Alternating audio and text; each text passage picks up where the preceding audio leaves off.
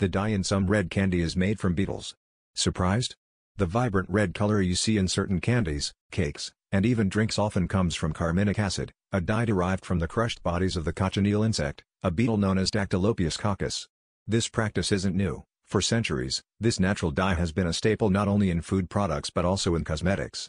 The insects are primarily harvested in Peru and the Canary Islands, where they thrive on cacti, and the process has been passed down through generations. However, the use of beetle-based dye has sparked some controversy.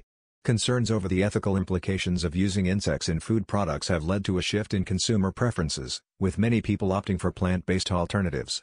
The debate revolves around the transparency of labeling and whether consumers are fully aware that a bug-derived ingredient might be coloring their favorite treats. As consumers become more conscious about what's in their food, the demand for alternatives has grown, pushing companies to reconsider their ingredients. Some major companies have already made changes in response to public outcry. Starbucks, for instance, decided to discontinue the use of carminic acid in its products after customers raised concerns about the dye's origins. This move was part of a broader trend towards more sustainable and ethically sourced ingredients, reflecting a growing awareness and demand for transparency in the food industry. As more people become informed about where their food comes from, the pressure on companies to adapt to these preferences intensifies. Despite the controversy, carminic acid remains a widely used dye in many products around the world.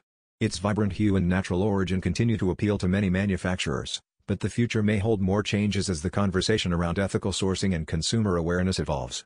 In the meantime, next time you enjoy a piece of red candy, you might just pause to consider the tiny beetle that made it possible.